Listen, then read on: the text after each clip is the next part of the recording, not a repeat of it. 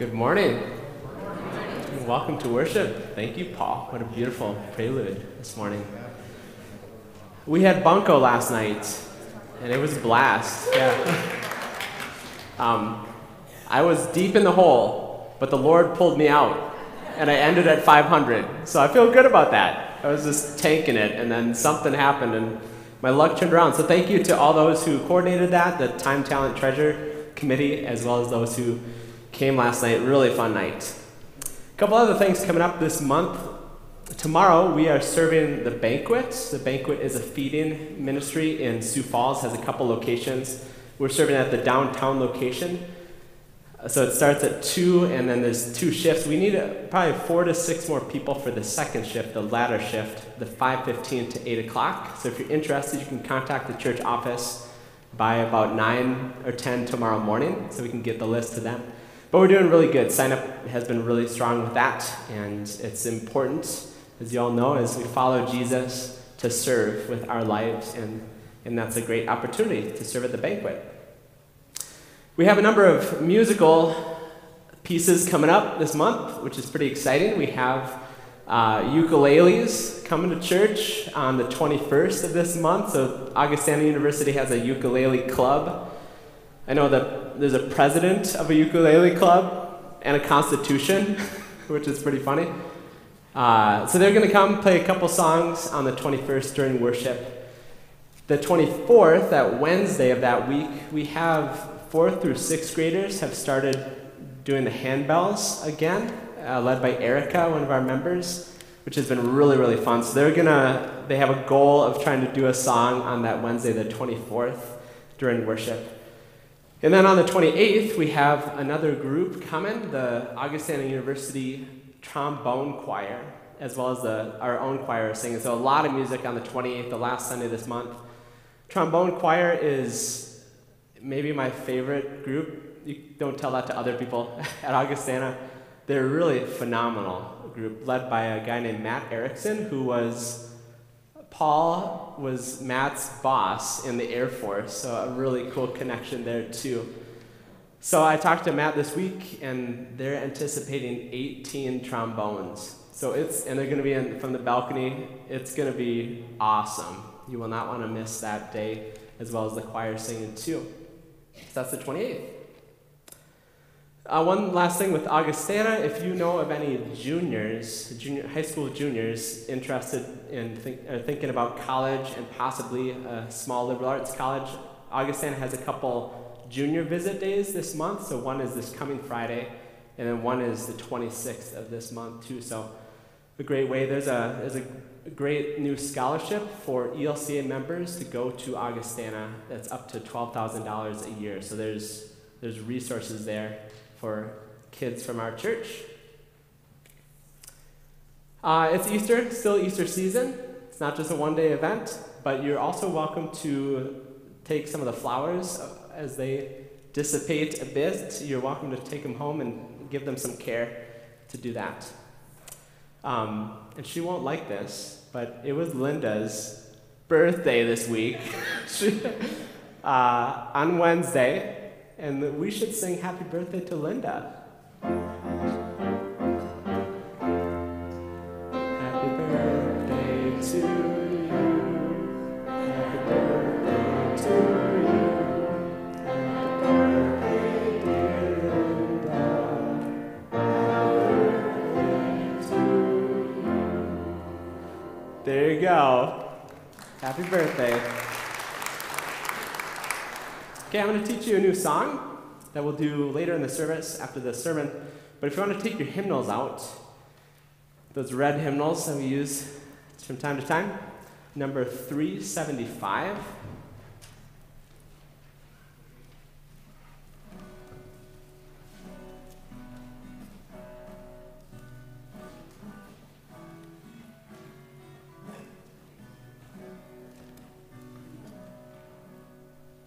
We got sound, Linda, for guitar.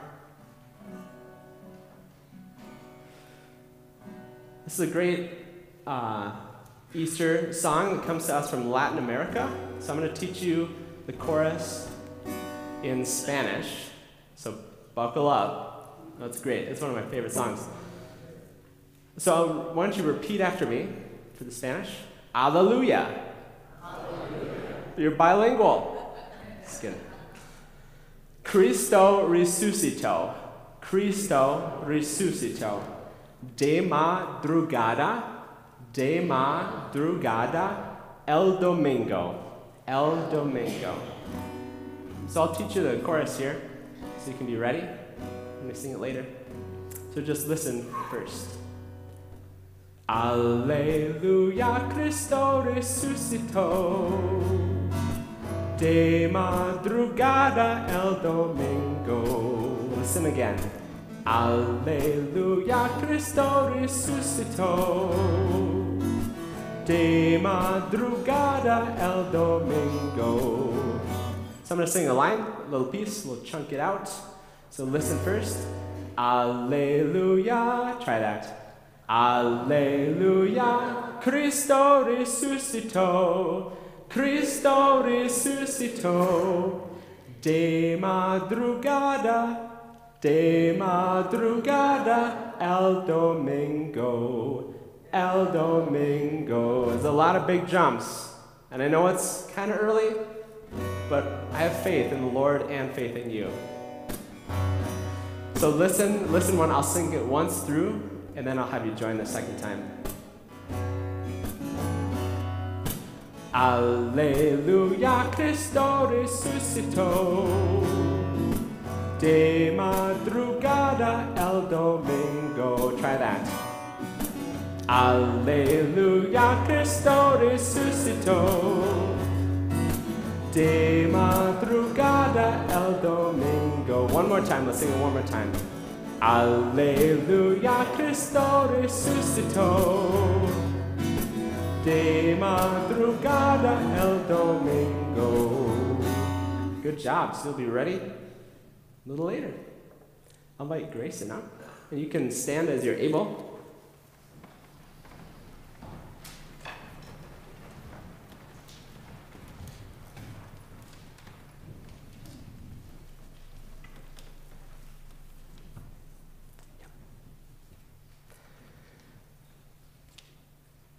We'll go back to the beginning here. Blessed be the Holy Trinity, one God, the wellspring of grace, our Easter and our joy. You can say amen.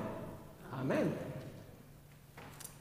Immersed in the promises of baptism, let us give thanks for what God has done for us.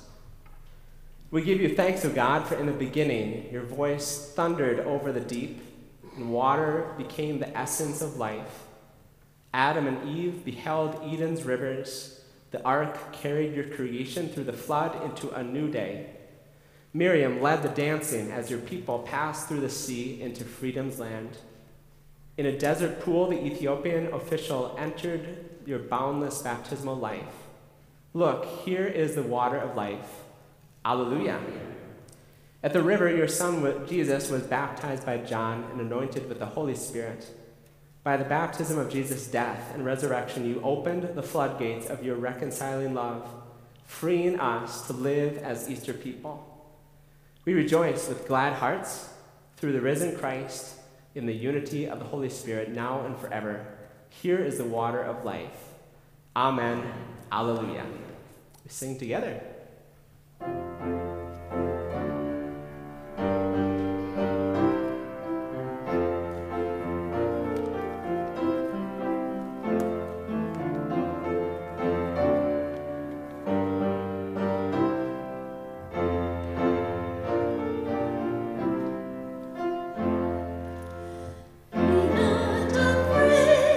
Sing out for joy, Christ is risen, hallelujah.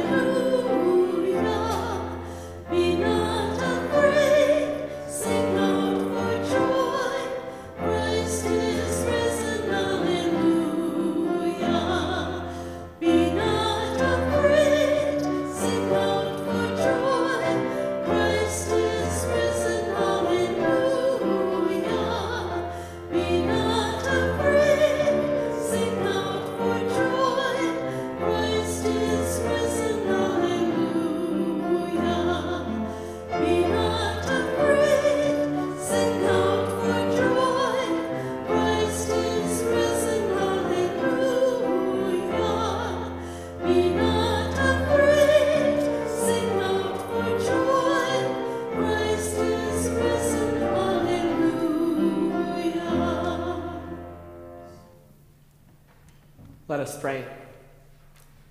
Almighty God, with joy we celebrate the day of the Lord's resurrection. By the grace of Christ among us, enable us to show the power of the resurrection in all that we say and do. Through Jesus Christ, our Savior and Lord, who lives and reigns with you and the Holy Spirit, one God, now and forever. Amen. You may be seated for the readings.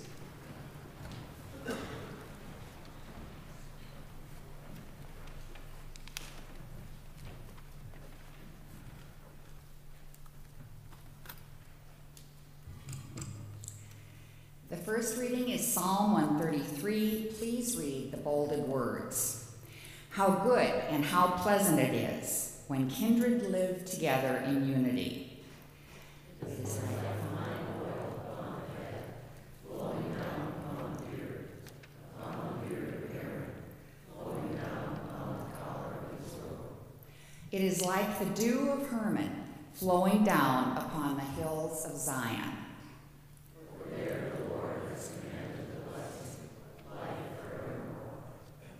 The second reading is from the book of Acts, chapter 4. Now the whole group of those who believed were of one heart and soul, and no one claimed private ownership of any possessions, but everything they owned and held in common. With great power, the apostles gave their testimony to the resurrection and the Lord Jesus, and great grace was upon them all. There was not a needy person among them, for as many as owned lands or houses sold them and brought them the proceeds of what was sold. They laid it at the apostles' feet, and it was distributed to each of us, each as had any need. Word of God, word of life. Thanks be to God.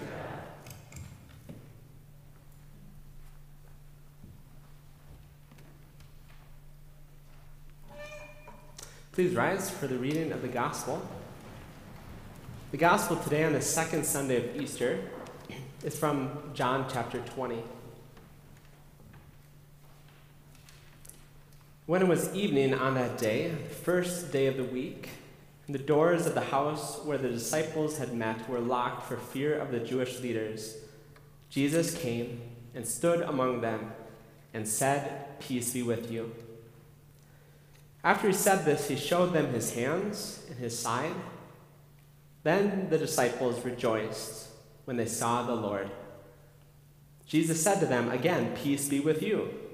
As the Father has sent me, so I send you."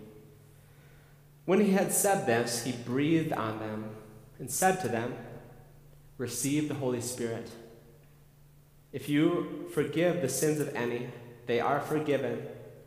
If you retain the sins of any, they are retained." But Thomas, who was called the twin, one of the 12, was not with them when Jesus came. So the other disciples told him, "We have seen the Lord." But Thomas said to them, "Unless I see the mark of the nails on his hands, and put my finger in the mark of the nails and my hand in his side, I will not believe." A week later, his disciples were again in the house, and Thomas was with them. Although the doors were shut, Jesus came and stood among them and said, "Peace be with you." Then he said to Thomas, "Put your finger here and see my hands. Reach out your hand and put it in my side. Do not doubt, but believe." Thomas answered him, "My Lord and my God." Jesus said to him, "Have you believed because you have seen me? Blessed are those who have not seen and yet have come to believe." Now Jesus did many other signs in the presence of his disciples which are not written in this book, but these are written so that you may come to believe that Jesus is the Messiah, the Son of God, and that through believing you may have life in his name. The Gospel of our Lord. Praise to you, O Christ. Please be seated. There's a couple kids. Do the children want to come? Okay, Grayson's coming. Oh, yeah, a few.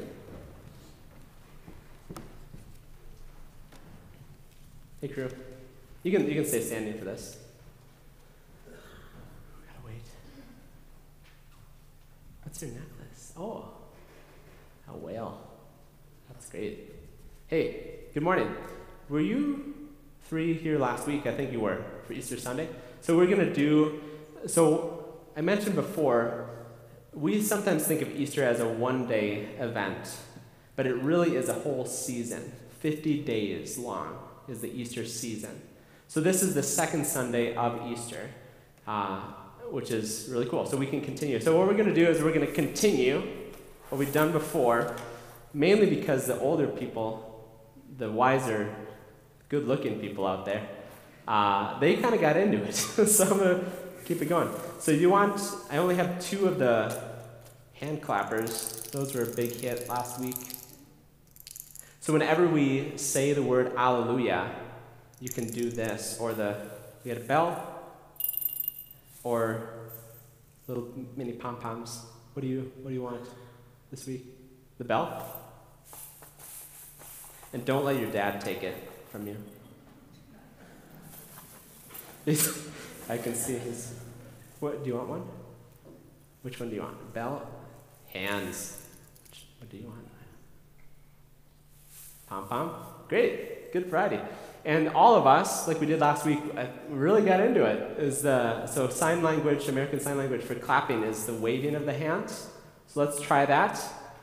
Lift your hands as you're able. Wave them. Good job. So whenever we say the word Alleluia, you can wave your thing, you can ring your bell, and clap your little mini hands, and you can do.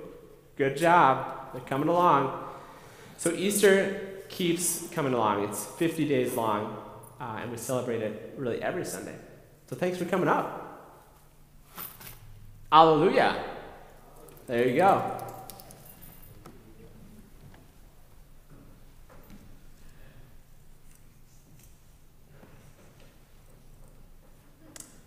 Well, grace and peace to you on this Easter Sunday number 2. Anyone who has been around siblings, whether they're your own children or family members or friends or however you have seen siblings, you realize they are not the same people. It's about as clear a thing as you don't have to be a child psychologist to know that if you have 2 children, they're going to be really different in certain ways. My 2 best friends growing up, in especially high school, were twins, 2 boys, and Lord knows they were not the same person, and they would fight about it too, as sometimes can happen too. Even though those 2, even though they shared the same womb at this exact same time, they were not the same person. We all, again, not rocket science here, we all develop at different stages in our ways, our paces, different styles of who we are.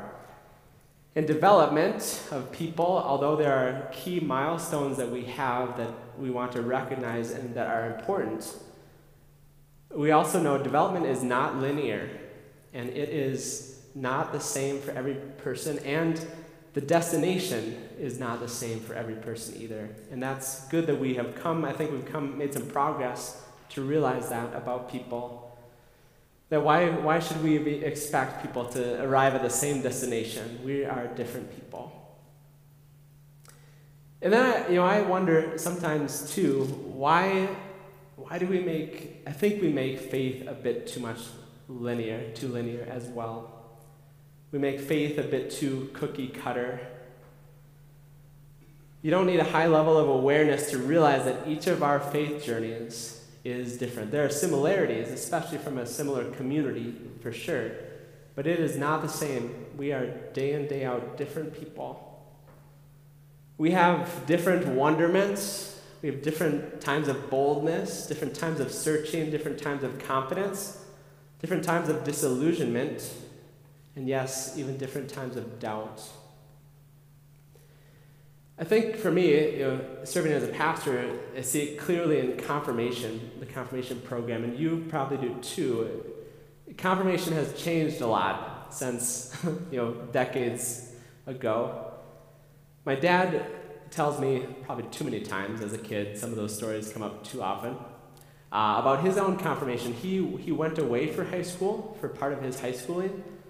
So he was confirmed on his confirmation Sunday by himself. He grew up at First Lutheran in Sioux Falls, so this big church of the 1960s era. And he was up front alone. And it was the era, as some of you can remember, where you were quizzed. You were asked these questions. They had prepared you somewhat, but you didn't know exactly what they were going to ask. And that's one of the things I'm glad we've gone away from that a bit, because it's very scary. But it also, I think something that has evolved that is good is for confirmation, we've gone a bit away from just rote memory and tried to be, and not that it's a perfect or exact science in any way, tried to engage faith in a way that recognizes that we are different. And that, when you sit with a group of 7th and 8th graders, you know that they're on very different journeys and at different stages. A mentor of mine said once, confirmation, but it can be true in anything in all of life, we should strive more to answer the questions that people are actually asking. And I've never forgotten that, especially in confirmation. I try to work into the program here times when they can write questions on pieces of paper in the sermon notes that we have. There's times for them to ask a question. I try to incorporate some of that to get to that maybe we're not always connecting with people in the ways that they're asking the questions that they're actually asking. Because we realize something that comes up in this passage, I think, from John 20, is that this is the risen Jesus. Jesus has died and has risen from the dead, and these are the first appearances in John's gospel.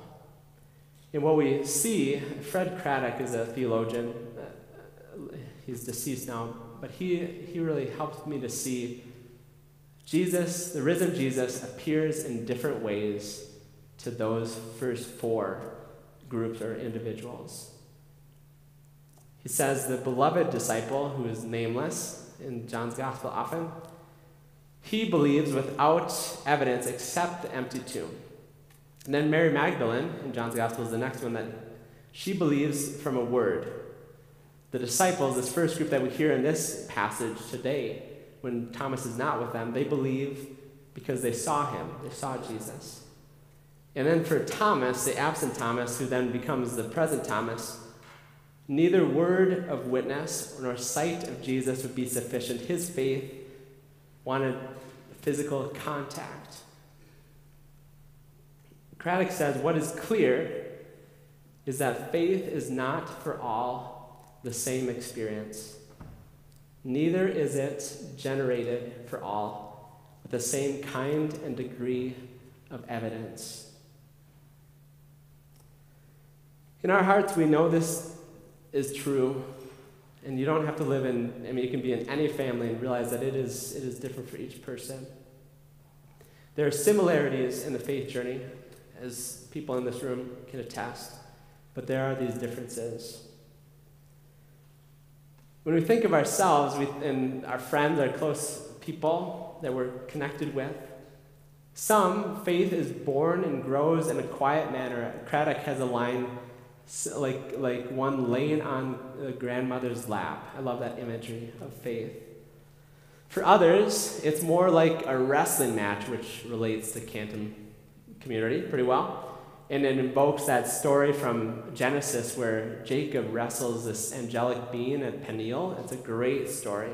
So for some, that's more akin to faith.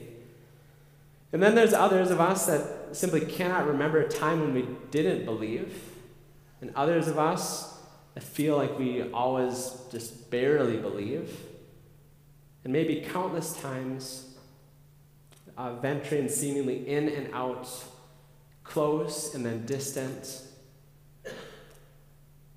What is of great importance, not one of those first 4 experiences in John chapter 20 of the risen Christ, not one became the norm. Not once did Jesus say, this is how you have to walk your road. Jesus chose to come to these different people, these first disciples, in different ways. And yet it was still Jesus, the Christ, this risen Messiah, that we can somehow believe still that Christ is risen. He is risen indeed. Hey, great job. Someone's awake. As we gather in community for worship and meet and study and prayer and gather for fellowship and bunco, we venture into our daily lives. May we carry those words that Christ is risen indeed. May we carry those with us. And sometimes, hopefully more than just a couple times, we can feel the call to remind others that death doesn't have the last word. That the constant in those 4 first times that the risen Jesus comes is that's the reminder that he is not dead, that he has raised from the dead, and we're called to remind people of that, whether it's in word, hopefully sometimes in word, or presence, or whatever way we can do it. I thought of my grandpa this week, and some of you, it's fun, there's a few people in this church that actually know him, remember him. He was a pastor, a Lutheran pastor, served in a couple ELCA churches, one in Oldham and one at Brandon Lutheran. I thought of him this week because it was his birthday. Linda and my grandpa share a birthday. He was deceased, died about 10 years ago. But there's stories about him. He was a very gregarious individual. He was wild. There's stories of him trimming hedges, holding a lawnmower to use motorized. That's one of the, there's a lot of those. He had a lot of stories of that. He was one who he just could not sit still. And I still to this day wonder, how did he make it through seminary studies? Because he was an action guy. He did not have time to dawdle around. His visits were short. He drove fast. People would say they'd see him on the country roads, miles in the distance. He was an action guy and a really good pastor too, a mentor to me in faith. He commonly quoted the Bible. He knew the Bible very thoroughly, and he was deeply Lutheran, so would quote Lutheran theology as well. A person of deep faith. And I'll share more of him in the future, I'm sure. But I heard a story about him just this last week from a family member of mine that I'd never heard before that gave me a different glimpse into who he was. This family member and my grandpa were at a church gathering. It was a national ELCA church gathering. This is maybe 25 years ago. And for some reason, at that particular moment in the gathering, it was just the two of them sitting together in a church space, I think in the Twin Cities. So they were just one-on-one, and he was action dude, so sat, stood, moved around a lot. But something happened that he noticed. He said something about my aunt and asked her, how are you doing? And she told him the news that she had just had a miscarriage just the week before. My uncle at that time they were young, and he was in the early stages of his career, which required him to travel a lot, so he had just left the day before for England. So she felt very alone. And this overly active grandpa of mine, who moved around way too much, had the sense to pick up that something was different that day. He did not choose to just quote scripture at her or to her. He simply listened and sat with her and said just the simple words of, I'm so sorry that you are going through this. Just sat with her. I thought today, that is the risen Christ.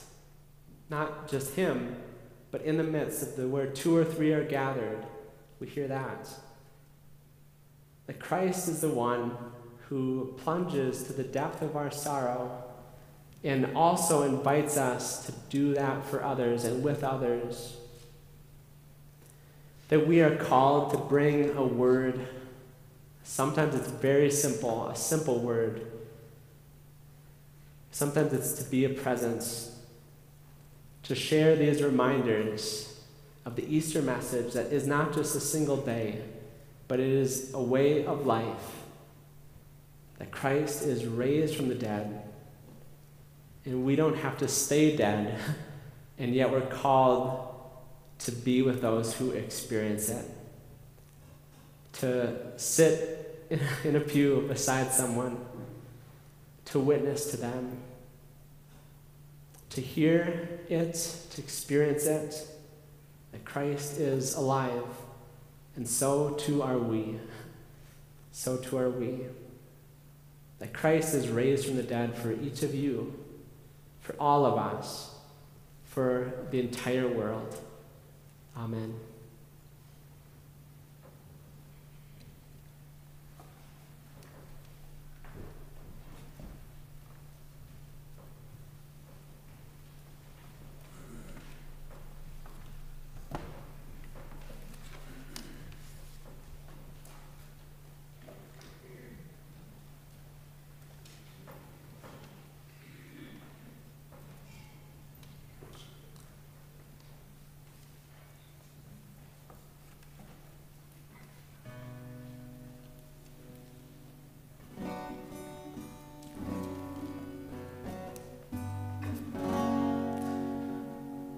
Ready? Why don't you stand up as you're able?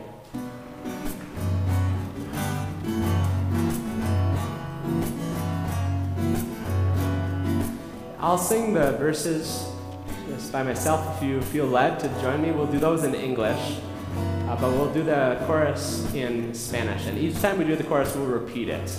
We'll do it twice each time.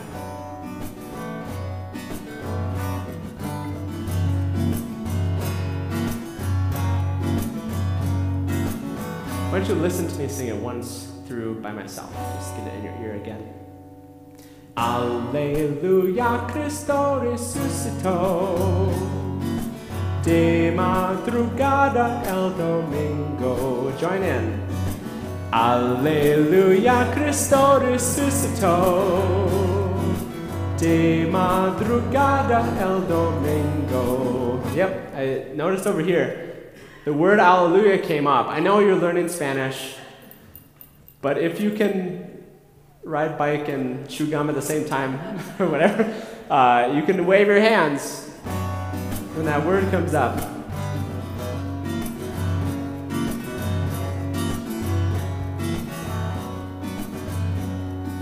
Run, faithful women, to the graveside. Marvel, the stone is rolled away. Hear from the angel, he is risen. Christ goes before you all the way. The chorus. Alleluia, Cristo resucitó. De madrugada el domingo. Alleluia, Cristo resucitó. De madrugada el domingo. Rise, Magdalena, from your weeping. Christ stands before your very eyes. Quickly return to the disciples. Bear the good news, he is alive. Alleluia, Cristo resucitó. De madrugada el domingo. Alleluia, Cristo resucitó. De madrugada el domingo. Gather disciples in the evening. Suddenly Christ your Lord appears. Look, it is I, your wounded Savior. Peace be with you and do not fear. Alleluia, Cristo resucitó. De madrugada el domingo. Alleluia, Cristo resucitó. De madrugada el domingo. Thomas, where were you on that evening? I'll not believe unless I see. Christ comes again in every Lord's day. Touch me and see, have faith in me. Alleluia. Alleluia, Cristo resucitó. De madrugada el domingo. Alleluia, Cristo resucitó. De madrugada el domingo.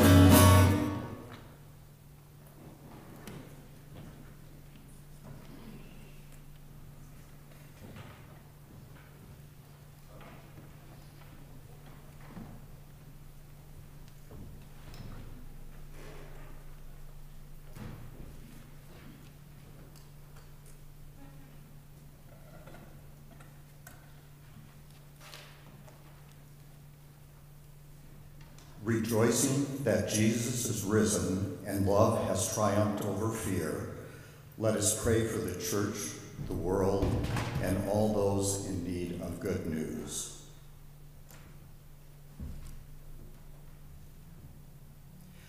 Your church cries out, O God, and you listen. As you drew near to the disciples, draw near to us this day. Breathe on us your Holy Spirit, that our faith is renewed and we witness to your love. Bless our congregation, Canton Lutheran Church, as well as the South Dakota Synod, the ELCA, and the wider Christian church throughout the world. God of grace, your creation cries out, O God, and you listen. Nurture trees, crops, wildflowers, and all growing things. Guide farmers, ranchers, gardeners, arborists, and all who tend the soil and nurture plants into life. God of grace. Your world cries out, O God, and you listen. Guide police, firefighters, paramedics, all first responders, and our nation's military to work for the well-being of communities and the dignity of every person, that no one may need to live in fear. God of grace. Your children cry out, O God, and you listen. Hear your people crying out for justice and for a world where all are fed and safe. We pray for all who cry out in suffering or pain, especially Dan March, Mike Hoffman, Steve Monin, Arlene Markle, Alan Hammerstrom, Ray Harris, Davin Richardson, Vicki Hoekstra, Judy Stearns, Alan Kroger, Rudy Jerky, Justin Knudsen, Charles, Vanetta, Nick, Chris, Jared, Jordan, and Lance. God of grace. Your congregations cry out, O God, and you listen. Renew all church workers and volunteers who facilitated Holy Week and Easter worship services. Open our hearts to discern where God calls each of us to serve. God of grace. Accept our gratitude, O God, for the lives of those who now rest in you, including Orville Amundsen and Babe Miller. Grant us your peace amid our fears. God of grace. Into your hands, most merciful God, we commend all for whom we pray, trusting in your abiding love, through Jesus Christ, our resurrected and living Lord. Amen. The peace of the Lord be with you all. And also with you. Let's share God's peace with our neighbors.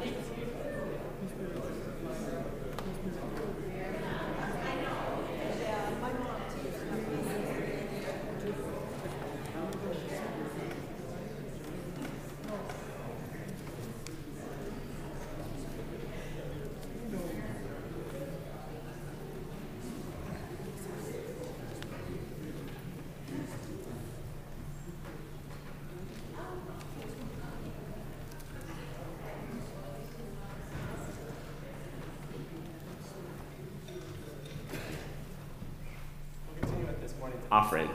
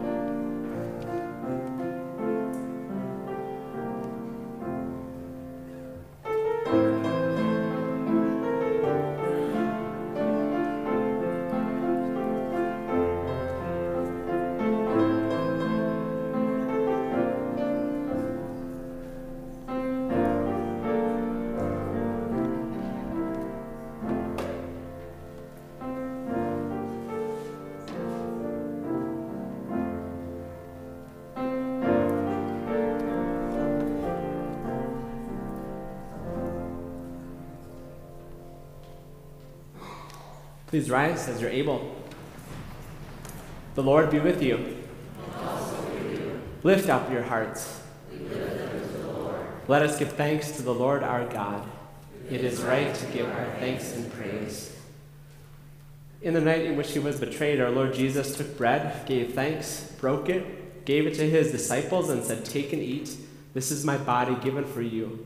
Do this for the remembrance of me." And again, after supper, he took the cup. He gave thanks, and he gave it to all to drink, saying, "This cup is the new covenant in my blood, shed for you and for all people, for the forgiveness of sin. Do this for the remembrance of me." Gathered together, let us pray in the words Jesus taught us. Our Father, who art in heaven, hallowed be thy name. Thy kingdom come, thy will be done, on earth as it is in heaven. Give us this day our daily bread, and forgive us our trespasses, as we forgive those who trespass against us. Lead us not into temptation, but deliver us from evil. For thine is the kingdom, and the power, and the glory, forever and ever. Amen. You may be seated. All are welcome at the communion table. This is Christ's table. It's open for you and for all. We serve by receive a piece of bread, eat the piece of bread, take a cup. The wine is the darker colored, the apple juice is the lighter colored. There's gluten-free wafers if you need or choose that. Or if you'd like to come forward to simply receive a blessing, you can fold your arms in front of your chest for a blessing. But know that all are welcome to come to receive. There'll be a station here at the rail and also one on the floor.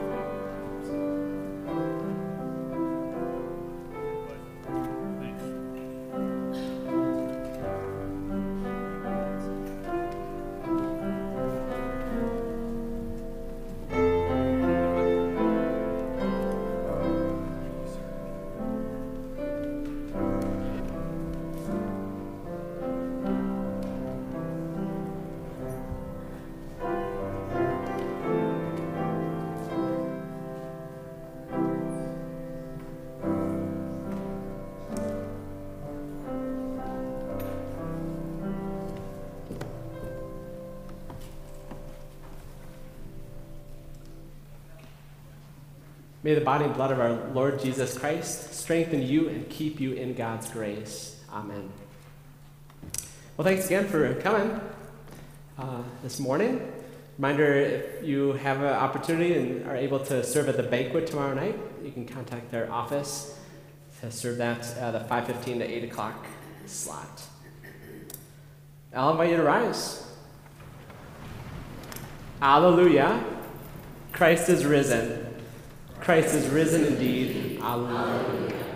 The God of resurrection power, the Christ of unending joy, and the Spirit of Easter hope, bless you now and forever. Amen.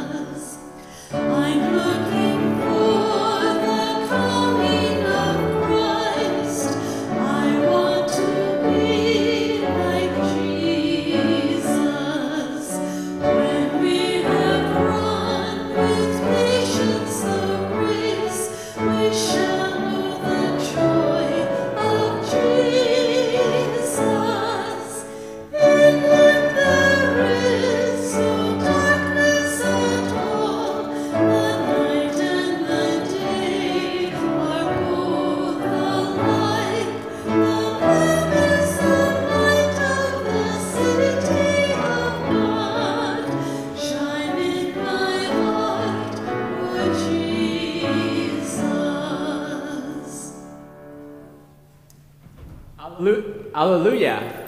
Christ is risen. Christ is risen indeed. Alleluia. Go in peace. Serve the Lord. Thanks be to God.